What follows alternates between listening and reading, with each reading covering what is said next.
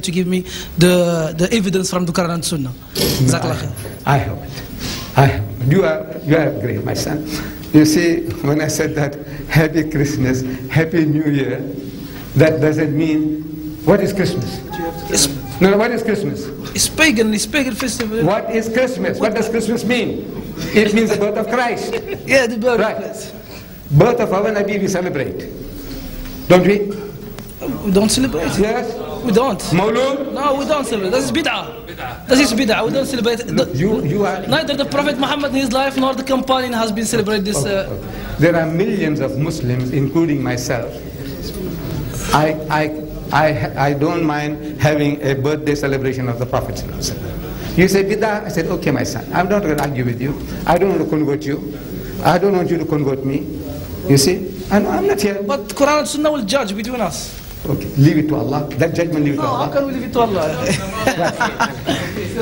Assalamu alaikum, brother. Brother, so many brothers, they want to see you debate with the Pope. Have you ever got chance to debate with the Pope? No, the guy's too clever. He's too clever. He doesn't want to. No, he doesn't want to. No, he doesn't. He knows. See, he's cleverer than most people. He's cleverer than Swagat. He's cleverer than Shorosh. He knows. He doesn't want to make a fool of himself. But he went to Mali and asked again the same thing. I want to dialogue with the Muslims. No, that's a game. You see, he's playing. It's a game he's playing. He's a master psychologist. He's a master psychologist. Wherever he goes, he said, we must have a dialogue with the Muslims. His Holiness, the Pope. When he went to Kenya, he said that. When he went to Nigeria, he said that. When he went to Turkey, he said that. Now he said, no. To Senegal, he said that. Now what he's actually telling his people, go and convert the Muslims. But he doesn't use the word convert. Because if you use the word convert, you're going to react. Because when the priest comes around with his dog collar, you're going to chase him away. Because he want to steal your children. But when he talks about dialogue, you can't say no. Because Allah is telling us to have a dialogue with him. قُلْ يَا أَهْلَ الْكِتَابِ تَعَالَوْا. So you can't say no. But you'll come out second best. Because you're not trained for that. You are not trained for that. His missionaries are trained for that. So actually he's telling them, go and convert these people. They are already prepared to receive Christianity. They only need a gentle push. That's all. So that's actually what he's telling. So I caught him out. I said, right, Your Holiness, I'm prepared to come and have a dialogue with you. And it's a long story. It's a long story. The guy, he fizzled off. No, he doesn't mean dialogue. What he's talking about, telling his people, go and convert the Muslims. They're already prepared. See, they already believe that Jesus is the Messiah. They already believe in his miraculous birth. They already believe that he is the Messiah. They already believe that he gave life to the dead by God's permission. And he healed those born blind and the lepers by God's permission. What more is required? Give him a gentle push, man. That's all. So that's what he's telling his people. It's a game he's playing.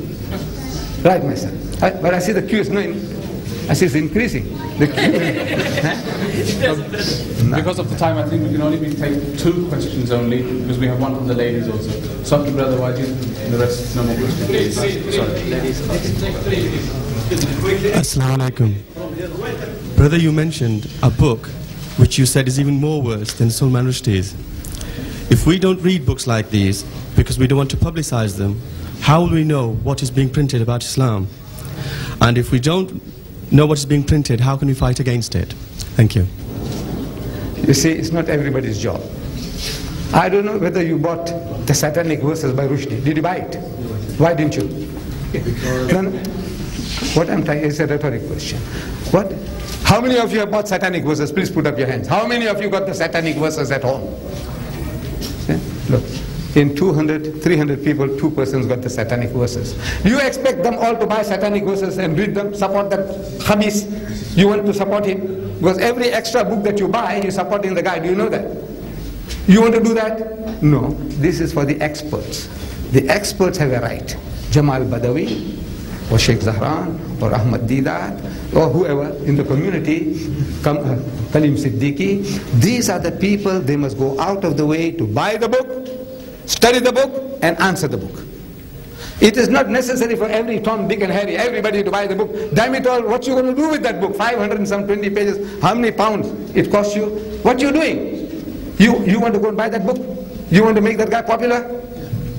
No. So in other words, I'm telling you, look, this is what's going on. I'm in the field. I'm monitoring it for you. I said, look, now for that, let's do this. Don't start making a noise. The Reverend so-and-so Mauri, he wrote this book in which he says, our Nabi didn't. Don't do that. What you're doing, you're propagating the shaitan. Then people want to know, anybody comes along with the book you want to buy, because you have already spoken about it. You want to do that? I don't want to do that. See, satanic verses, I had the right to read and tell you what is there, how to fight it.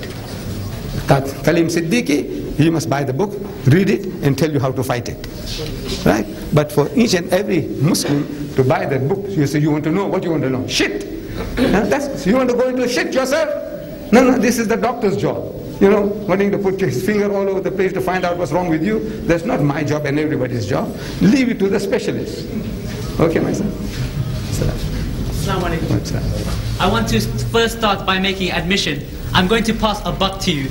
I'm going to pass one to you, but I'd like a buck of my own as well. Right. So if you would give me the opportunity, I'd like to take up the offer and one day give a talk here, inshallah. Is that okay?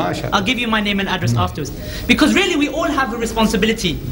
And you yourself, since I was born, I used to hear about, well, when I grew older, one of the first things that brought me interest into Islam was some of your video cassettes.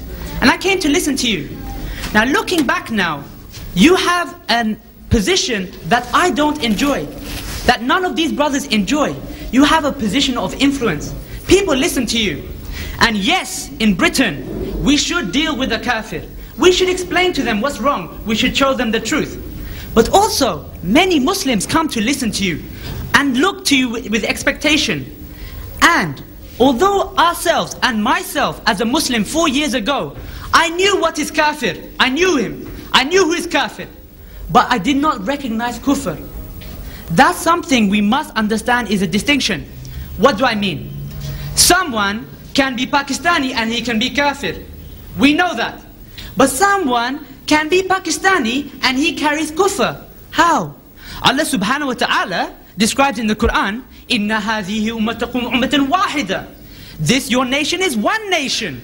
In Islamic international law, forget UN, in Islamic international law, we are one nation. Not Pakistani, not Malaysian, not one Indonesia. That's kufr. Sorry. We didn't give you the time to lecture. Not now. Let me finish. He's taken the opportunity to lecture. A chance will be given to you. Okay, inshallah, Ahmed Deedat, I just want to finish one thing, yes? Just one thing. We won't be late for Maghrib. Okay. The question is this now. Please, brothers. Yes, I tell you. Brothers. We want a question. You understand? All right. Let him ask the question. We don't need no more talk. Sheikh Ahmed talk. That's enough. Answer the question. Okay, I'll ask. Jazakallah khair. Please. Get up and run your school game now. Please. Let's answer Sheikh a question and let him answer you. Right. Okay. The man will ask the question. Jazakallah khair, Imam Radin. Okay. There is a panel and the audience don't have the decision. The panel who's got the decision. Yes, he's Imam Radin. I can't believe it, you know, look. Imam Radin, inshallah, if I don't have a chance today, I'll have a chance in future. Remember me in dua. Okay. Now listen. Okay, I'll tell you what. The question is, as a Muslim, I want to remove the munkar. When someone insults my mother, I hurt. When someone insults the Prophet ﷺ, I hurt. I want to remove the munkar. Yes, I can go to Christian debates with him. But the question is this. How can I implement the hudud on Salman Rushdie? I can't do it myself. The magic word comes again. I need system to do this. My hands are tied without the system. This is something we must realize. We are very sorry. That's not direction. Just before we finish, we've got two questions from the sisters. The first sister says that I disagree with you about the aim. Please. Yes. The first sister says